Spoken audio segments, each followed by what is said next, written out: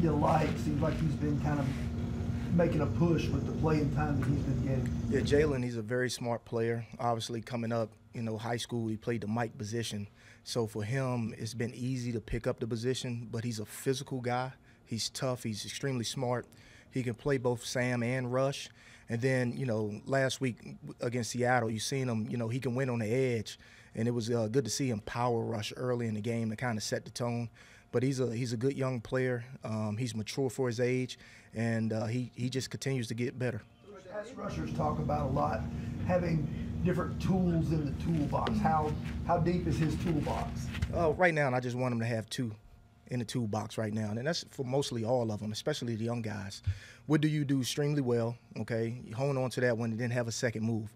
As you start to master those two, now we can pick up another one to put in that toolbox. But for me, I like seeing them go hit somebody in the face early on to kind of set the message and then try to win on the edge. How do you feel about our edge rusher going past the quarterback? That used to be a big issue here, yeah. But they didn't want that to ever happen. Are you willing to accept that a little bit in exchange for a guy? No, you never want to create voids in the defense by guys going 10+ yards to win on the edge. You always want to get the quarterback level. Sometimes you might get pushed a little bit further, but you got to counter and come back. But no, we want to collapse the pocket. We want the pocket to shrink. We want to dominate in the A and B gap, so when the quarterback does step up, there's nowhere for him to go. We're not going to treat it as a cage rush. Sometimes guys can win on the edge, but if you're ever too high or too wide, it's not good for the defense. Jalen and Harold and Arden, who else maybe in that edge rush group is getting your attention on a regular basis? Weave has done a good job, when he's out there. Obviously, we have the starters, and then Caleb's done an excellent job when he has the ability to go out there and rush. Right now, we're working through, the rush package, who's going to be out on the field. We also have some DBs that can come down and rush off the edge, like Jamal Adams. So we're working through all that, but guys are flashed. They're all trying to take the coaching. They're competing. They're trying to win their one-on-ones, and that's a big thing going into this game. I want to see the guys convert and win one-on-ones this week at a higher rate. Backers, Otis Reese and Chance Campbell, how do you like the way they've come along and kind of acquitted themselves, to be able to be in competition? Yeah, when we first got here, the big question mark was about the linebackers. I think all the linebackers have gotten better. I think Frank Bush does a great job of developing players, and you can see him. I mean, from Kenneth Murray to Gibby to Otis to Chance, all the guys are getting better and better, and every time they go out there and they have an opportunity to compete, they're making the best of their opportunity, and I love where they're at right now. Disappointing that you haven't been able to see much of Cedric Gray over the last few weeks? I wouldn't say it's disappointing. Obviously, he got hurt, and the injury is out of his control or anybody else's. But you do want to see him in live action. You want to see him do what he does best and play physical football. Right now, we haven't had him out on the field to see that. And I don't know when we'll get him back. That's up to Callie and the training staff on when he comes back. Inside linebackers have talked about it being two distinct positions, but it doesn't seem like it's strictly weak and strong. What's the distinction? No, I mean, you have a Mike linebacker and you have what we consider the dime backer when we get into nickel. And the dime backer is kind of interchangeable. The dime can also be another safety or a guy with versatility. But right now, and I think that, all the guys are doing well enough to stay on the field, in terms of coverage, in terms of the landmarks, in terms of playing a little bit of man-to-man here and there. I think they all have done a good job. For me, it's the Mike and the dime or the Mike and the wheel linebacker. They're interchangeable. You mentioned Weaver earlier. Are you seeing enough from him, or do you think there's more for first time? Well, with any player, I think it's more in the tank. With him, it's just about the confidence and just believing in what he's doing on a daily basis. Because when he plays angry, and he plays with confidence, he's a really good player. And, that's what we're trying to instill on him. That every day is that same, we want that same guy. How do you make him angry? We all have our ways to do that. James Williams seems to really be showing up. How much thinking is he doing? How much is he doing kind of what you guys are asking where you just go? He's doing a hell of a job. From a guy that just moved from the safety position to go down to linebacker, you see him on film, he doesn't look out of place. He can blitz, he can come downhill. He's doing a better job of reading his keys. There's some things where his eyes, can wander a little bit, but that's expected. He asks all the right questions. He meets with Frank Bush extra. I think James, he's going in the right direction, and I can't wait to see when he really puts it all together. With all the secondary pieces that you have, with Quandre coming in late, with Jarius on a management plan, Cheeto been hurt a little bit, how do you ensure that when the time comes for the regular season that the timing, the technique, and the communication will all be there? The one thing about all those gentlemen that you just talked about, they're all professionals, and they've done it, and they've done it at a high level. They do a lot of talking in meeting rooms. Obviously, when we go out there and do walkthroughs, all of them are out there on the field. We'll get them all on the field together before we line up and play the first game, but I like where they at. All of them are pros, and we'll be just fine. What is it about Quandre that gave you that confidence and that comfort to move him up to the top of the chart so quickly? Well, he's been one of the better free safeties in the National Football League for a while. He's a guy that could touch the ball. He plays with the mentality that we want to play with around here, and he's an extremely smart player. So him coming in here give us the versatility, gives us a true post safety with flexibility to go down in the box if we need him.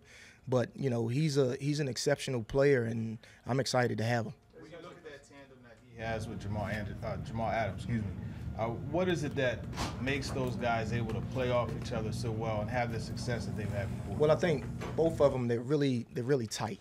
They're friends off the field, and they believe in one another. And it's a little bit of a yin and yang. You got the iron fist in Jamal, and then Quandre, even though he's a pit bull, but he complements Jamal's style. And I think that sometimes you don't always want guys that's the same. They both have a different skill set, and I think they play to their skill sets extremely well. There's so much competition for those last couple of cornerback spots. Are you seeing any separation between those 4 or 5 guys? I mean, it's a big game this week. It's a big week this week. All right, it's about getting better every day. All those guys have done extremely well. It's just about who's going to be the most consistent one. The young guys, obviously, it's the first and second time they've ever lined up in the National Football League, so they've made some mistakes on the field with eye discipline, technique, things of that nature. But as they keep playing, they'll get better, and we'll see who separates themselves come this week. What do you evaluate in the game for that separation? Is it all eye discipline stuff, or are there other traits? No, it's other things. How physical they are, what they're doing at the line of scrimmage in terms of press. Are they connected at the top of the route? Are they competing at a high level? Their willingness to throw their face in there and tackle and hit people. There's a lot of things that go to it. It's the communication, do they have any lapses that hurts the defense because they thoroughly don't understand what they're doing. So it's those type things show up all the time. You got some tough decisions coming up by the team next week.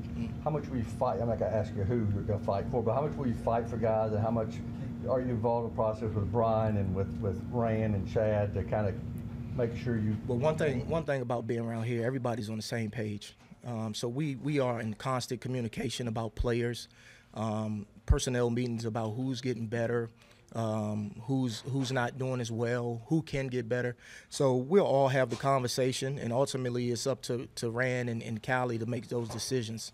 What would you like to see maybe from your starters that maybe you didn't see in the first preseason game? Well, the biggest thing from the first preseason game, I want to see them start fast, right? The first time we had a lot of guys out there, and all the starters wasn't playing. We still haven't seen the full 11, right?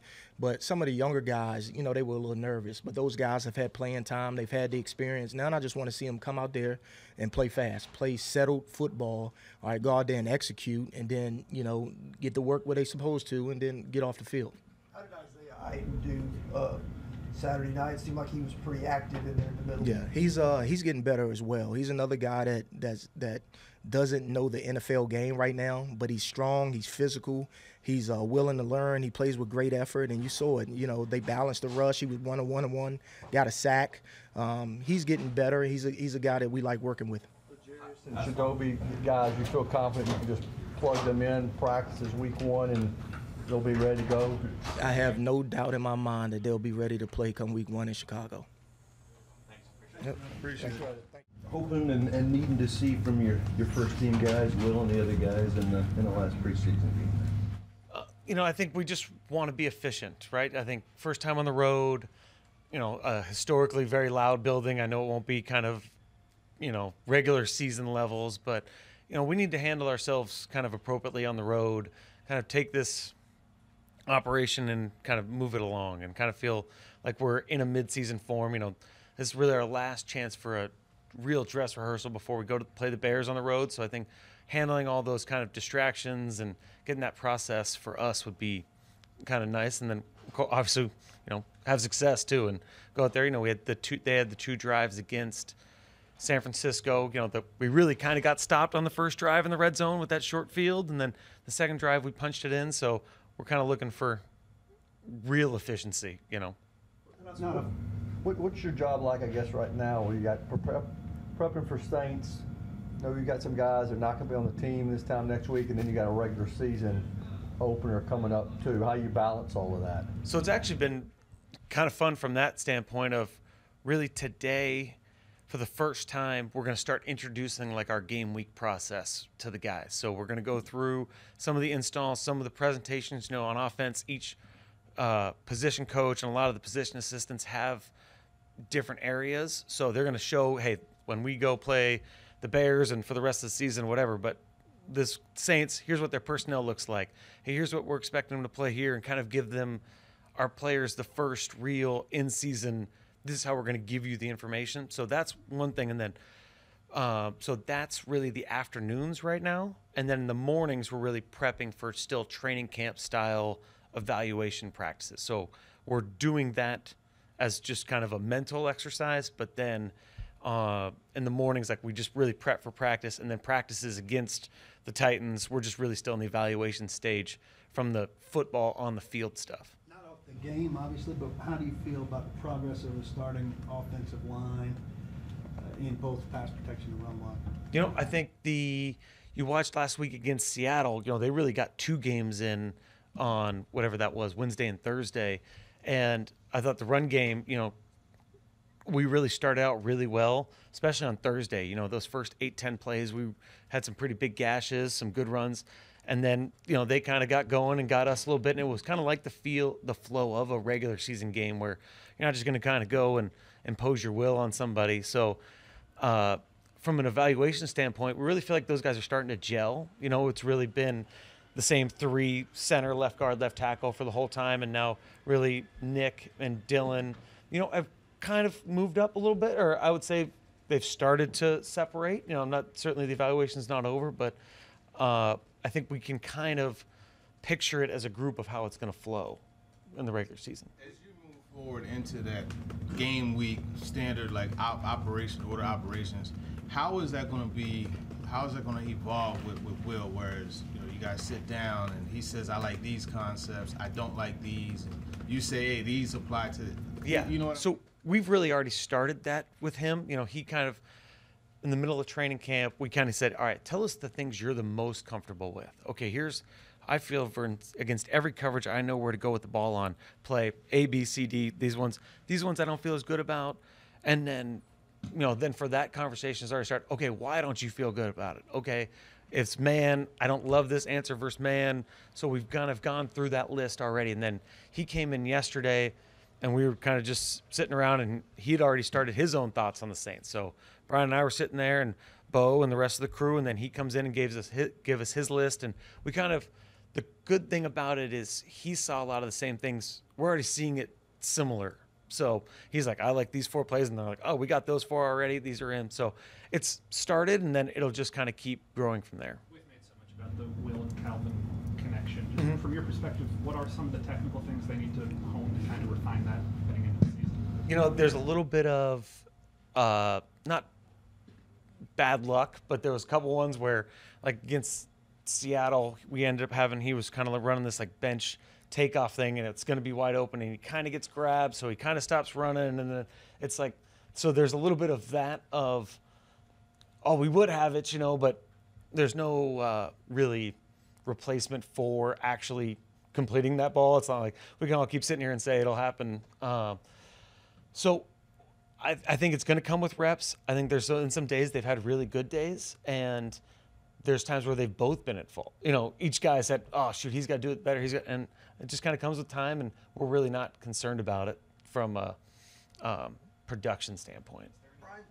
Go ahead. You got to follow up. Go ahead. Is there any indication on why the good days are good and the bad days are bad? No, I think part of it is our defense does a really good job of playing kind of like some unscouted looks. And so we keep thinking, Dennard's going to do this, and we've got these couple coverages up. And all right, if they play these 3 main coverages he plays, and then twice he's throwing some pretty good wrinkles at us, and all of a sudden the adjustment changes, which is really good for us for regular season practice. But I think we'd also love to hit a couple of those and feel like, what we're saying is going to happen is going to happen. So it's a balancing act, but we're not stressed about it, I would say. But Brian said that Tajay and Tony are 2 of the best backs he's ever had in pass protection. How can you use that, and what are some of the advantages that those guys have in pass protection, maybe that other running backs don't? They play.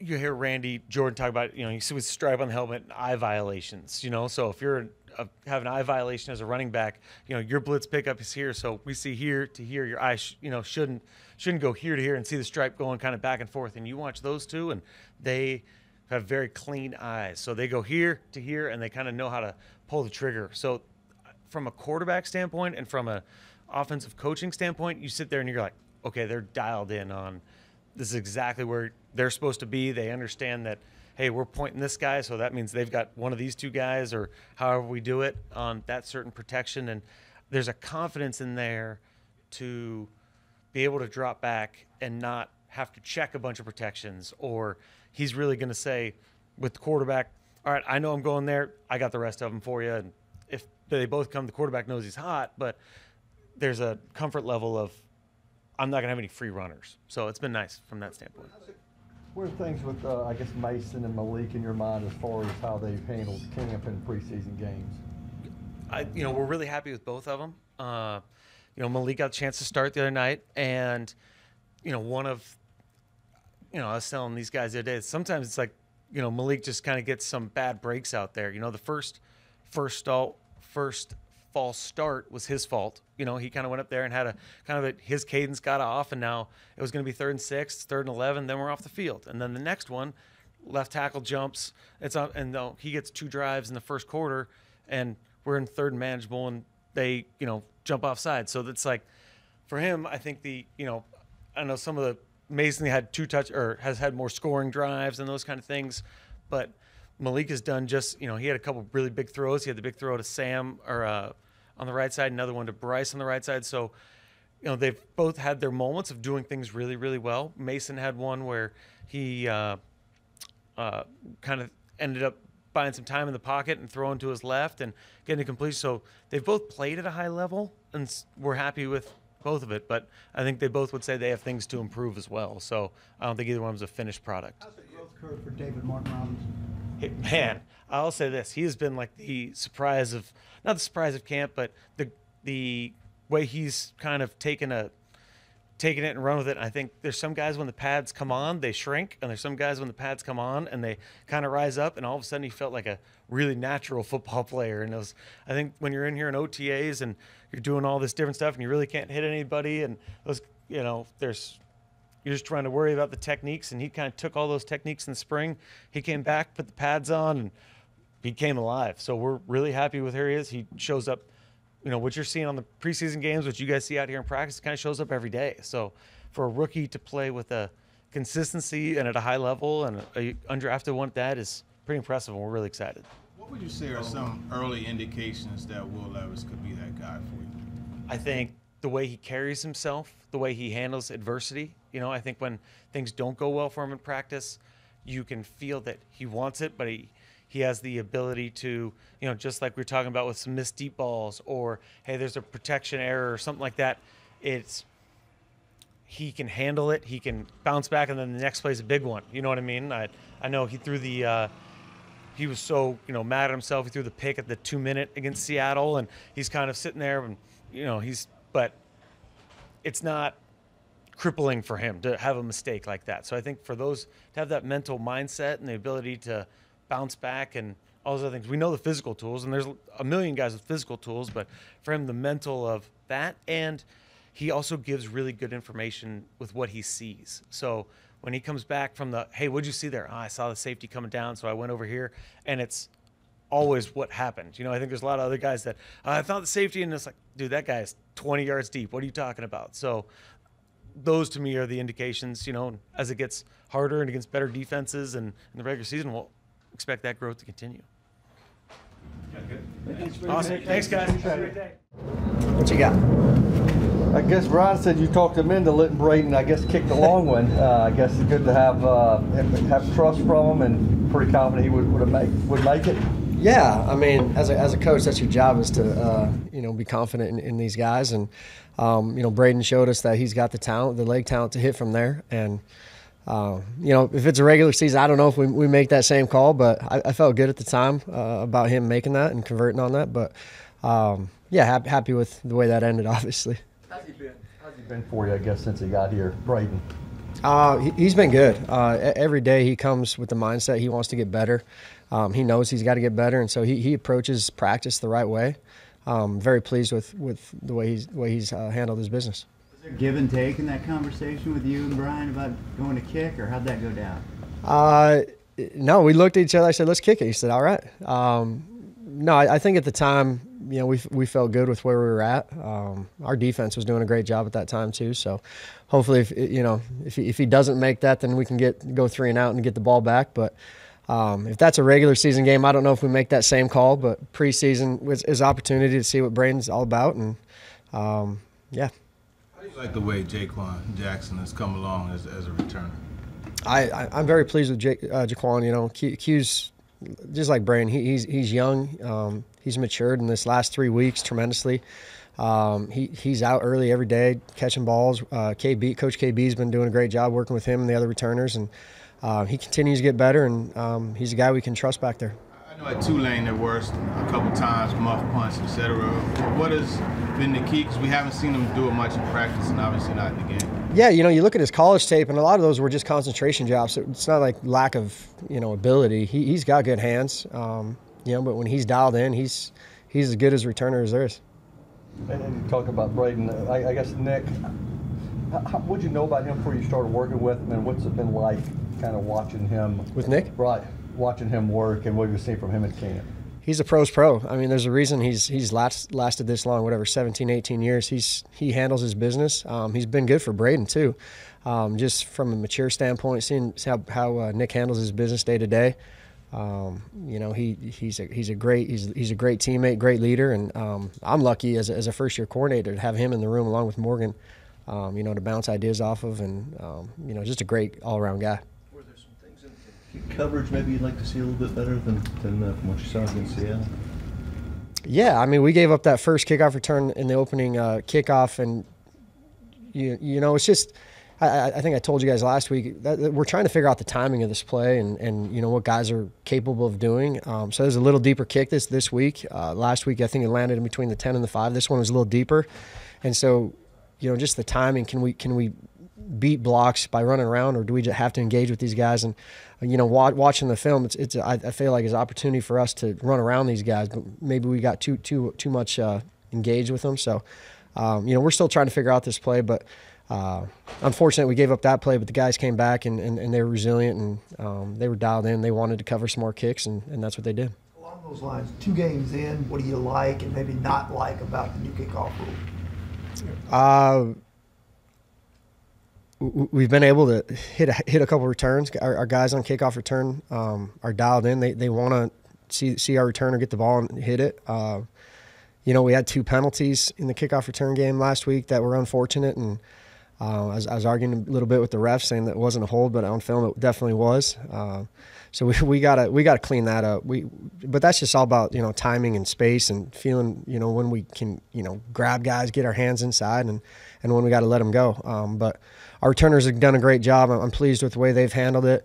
The kickoff coverage, I love the physicality that our guys are playing with. I think we can increase our speed, our play speed. That's going to pick up, and I'm pleased with the kickoff return rule. I think it's good to bring back this phase of the game, something that was missing the last couple of years, and so we'll see what happens in the regular season. Is it hard to kind of coach those guys to stand still for as long as they have to before there's contact?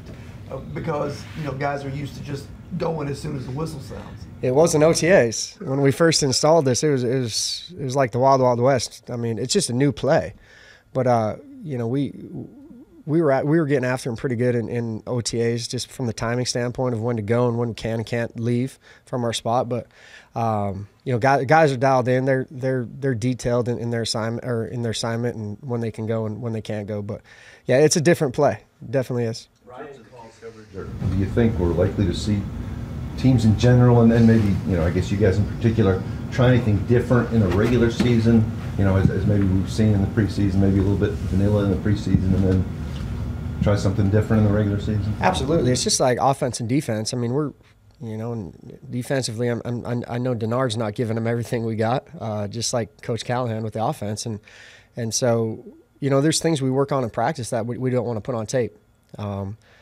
You know, but at the same time, we need to see it, need to feel the timing and the space, and whether it's, you know, twist games on kickoff coverage or the way we're going to pick up twists from a kickoff return standpoint, we need to see that, and the only way you can really get a good grasp of it is to do it in games. So, How many guys you have that play all 4 core special teams?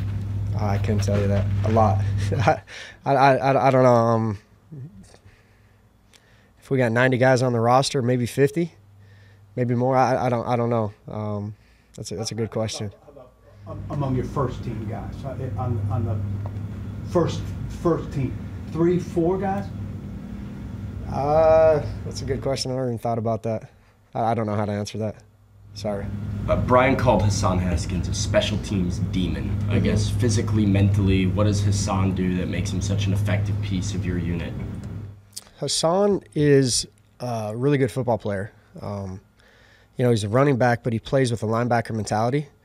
And the way he's able to hold up in the return phase or block, or, you know, hold up on punt return or block on kickoff return, it's a skill set that's hard to find. And then, you know, his ability to coverage as a running back is pretty impressive. There's some things he can still clean up, but I like the way he handles his business on the football field.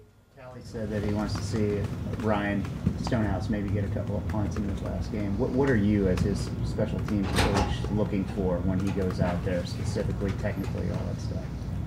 I'm looking for him to pick up where he left off these last couple of years. I mean, he's one of the top punters in the NFL, and if it was up to me, I'd play him week 1. But that's above my pay grade as far as, you know, when he can get cleared and all that. But hopefully we can get him out there and you know, get him some live snaps as a punter. Has he kind of progressed like you had hoped and planned and everything he's done to this point? Yeah, I'm very impressed with – he's a competitor. I told you guys that. I think it was day 1. The kid's a competitor. He handles his business the right way. Every day he's getting better. You know, from the first day he was out here punting to now is in just 3.5 weeks is pretty impressive. You know, the work he's put in and, you know, the strides he's taken. Good chance.